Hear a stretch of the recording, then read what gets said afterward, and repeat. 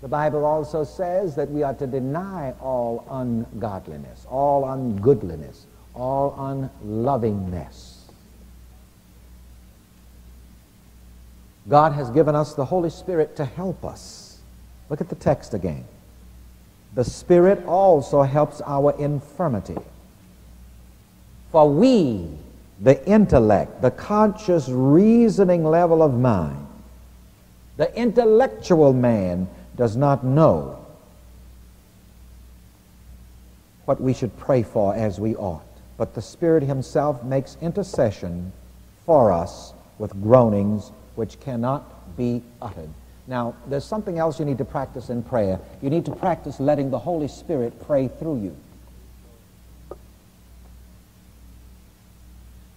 Sometimes the Holy Spirit will pray through you without a word being uttered. Sometimes the Holy Spirit may pray through you in other tongues.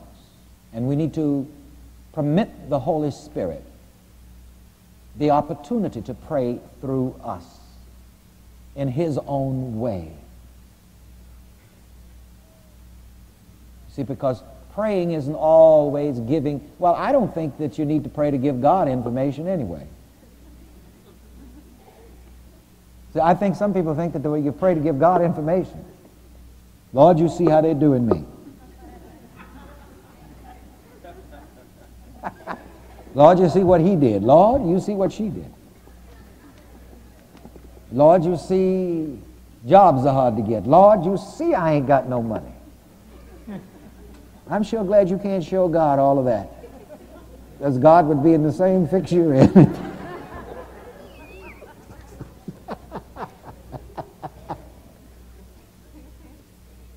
You see, when you pray, you don't pray to make God see what you are seeing with your human vision. You pray so that you can see what God sees. You don't pray to give God information. You pray so that you can get some information from God. The infinite mind doesn't need your information because you've got bad news.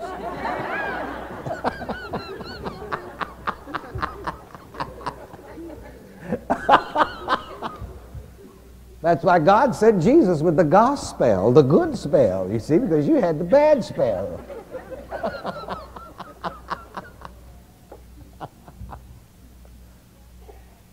So, I mean, just scratch it off of your list. I don't need to pray to give God information. Say that and write it down. I don't need to pray to give God information. I need to pray to get information from God.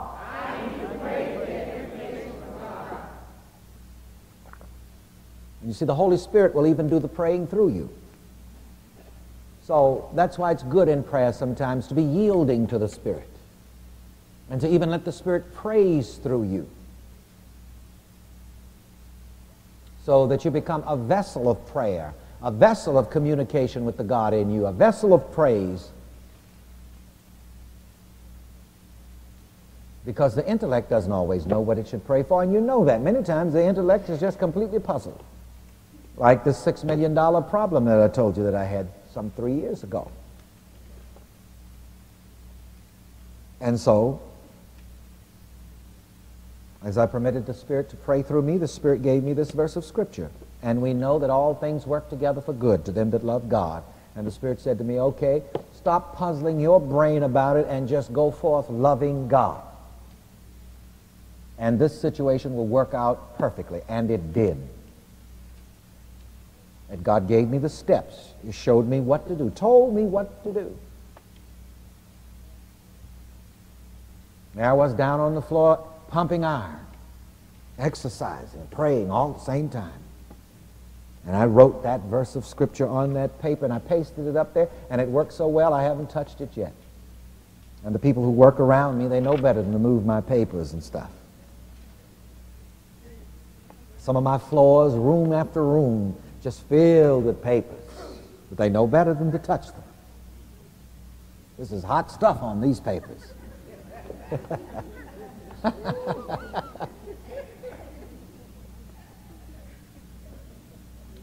All right. And he that searcheth the hearts knoweth what is the mind of the Spirit, because he maketh intercession for the saints according to the will of God. Prayer must be learned and practiced on levels deeper and higher than the intellect. Now, this is very important, ladies and gentlemen. Ask the Holy Spirit to pray through you. Permit the Holy Spirit to pray through you. Listen when you pray. Say, as one of the prophets said in the Bible, "Speak, Lord, for thy servant heareth." Say it again. "Speak, Lord, for thy servant heareth." But you see, so many people, when they pray, they're so busy telling God they don't know what to do that they can't hear God telling them what to do. You don't give God a chance to get a word in edgewise. "Oh, Lord, oh, blah, blah, blah, blah, blah, blah, blah, blah." God would give you the good news if you would shut up giving the bad news.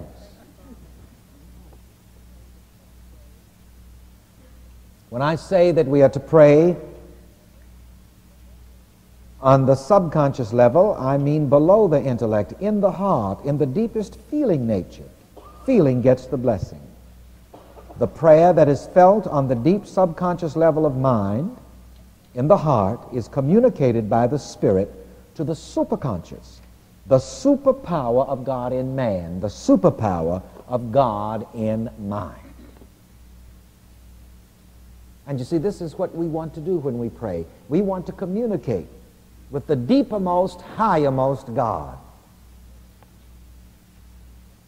We want to communicate with the superpower of God that is in us.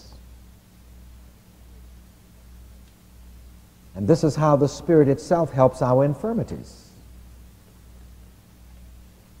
The weakness of the intellect, wherein it does not know how to pray or what to pray about. Have any of you ever had a situation you really just didn't know how to pray about it, didn't know what to pray about it? Well, you see, this is wonderful good news for you. Let the Spirit pray through you. And know that all things work together for good as you love God. Let's stand now and do the prayer treatment. And before we leave, we're going to have a prayer circle.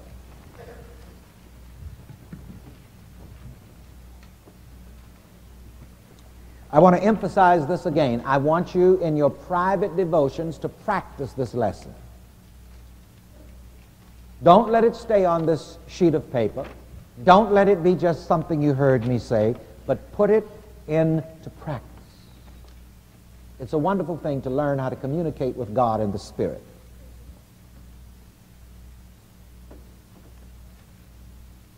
You see, because when you tap into the God in you, you're tapped into all information, all of the information that you need. And God will bring you into contact with all who and all that you need for every good purpose.